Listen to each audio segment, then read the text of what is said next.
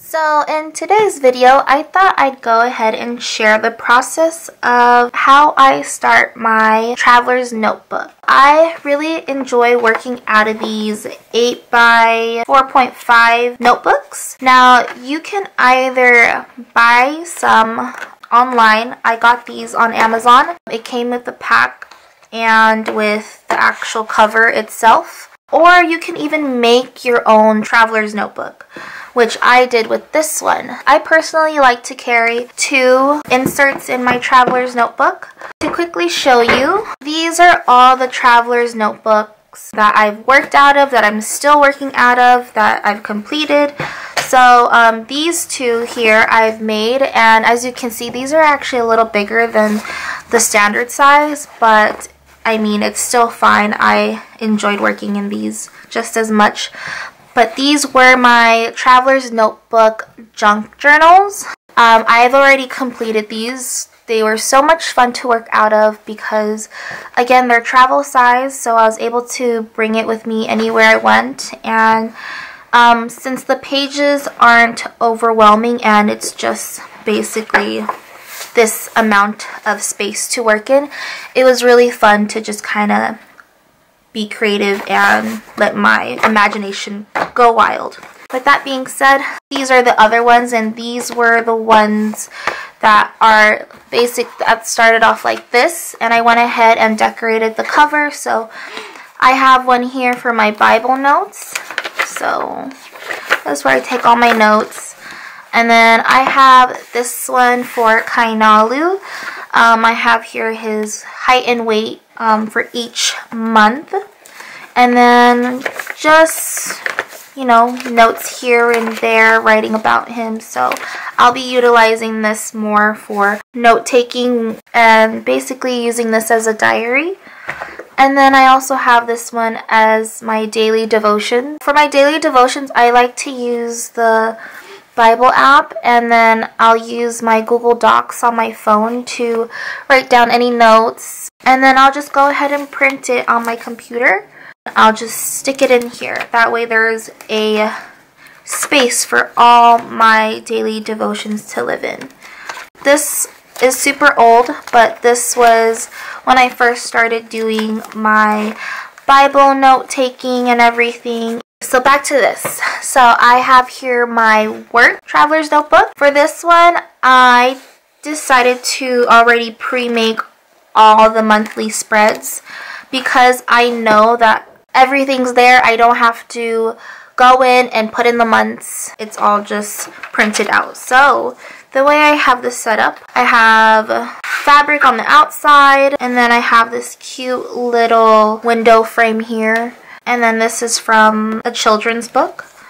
And then I have 2 pockets. One pocket here, another pocket in the back to keep any documents, mementos, stuff like that. And then I have my goals here for the year, which I actually love looking at because I can check off any goals that I completed that month. I have here a looking back at 2019, any highs and lows, and looking forward for 2020. These are just good spreads to look at from time to time to help me keep on track. Each tab is for all 12 months. I started this in February, so we have February, March, April, May, and so on. The first page would be kind of like how you would see a regular planner. Overview of the month. I have down here my weekly slots where I can fill out anything for that day. And in between each page, let's say for April is an overview of the month. We have our weekly spread.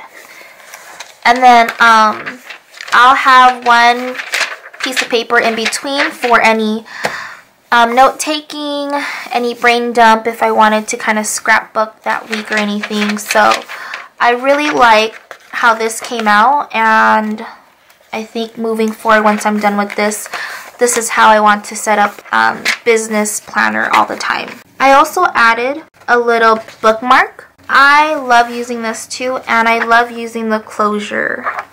So today we are going to make a new bullet journal travel sized notebook. I've been working out of this since 2019.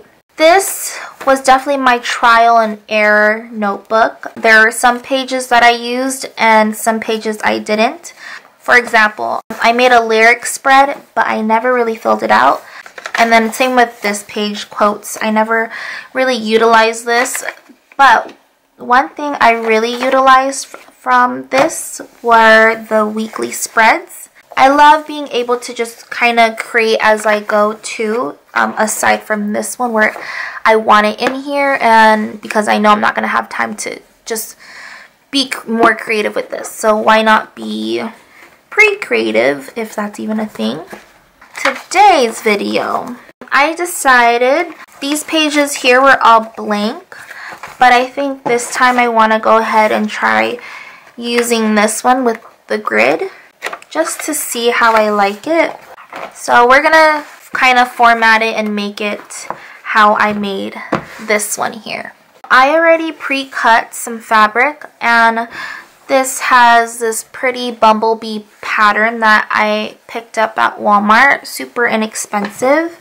And then I pre-cut my lace for the front and the back, the closure, and for my bookmark. So go ahead and grab yourself a cup of tea or put on a face mask and enjoy my video.